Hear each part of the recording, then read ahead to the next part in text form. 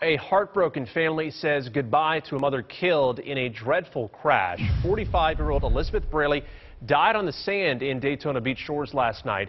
An out-of-control vehicle hit the woman after it plowed through the Dunlawton Beach access ramp. WESH 2's Stephanie Culp is there live. And Stephanie, just a very difficult 24 hours for this poor family.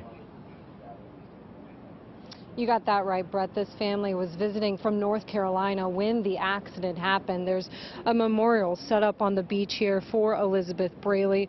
Her friends, her family, even strangers that didn't even know her have come to pay their respects. I spoke to her husband tonight. He told me the only thing that is comforting this family is knowing that she's in a better place. The family of Elizabeth Braley came to the site where she died to say goodbye. 7 kids and 4 grandkids. She's a stay-at-home mom, a loving mom. Her husband laid flowers in the sand next to a white cross, too emotional to say much. It's like I telling them over there and my son, you know, you're here on earth but a vapor, so you better love the person that you love and your family. Braley was killed on the beach near the Dunlawton access Tuesday night when troopers say a drunk driver blew through the gates, drove onto the sand and ran her over as she walked with her teenage children.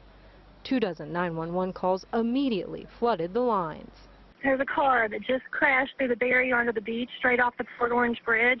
People are screaming. I think somebody's hurt. Okay. Somebody has been run over. Somebody has been run over. There was a lady trapped under a vehicle on the beach. Investigators say the driver of the car was Sean Doolin. He used a comforter to hide his face from cameras as he bonded out of the Volusia County Jail Wednesday. Troopers say Doolin slurred his words, his eyes were bloodshot, and he smelled of alcohol after the crash.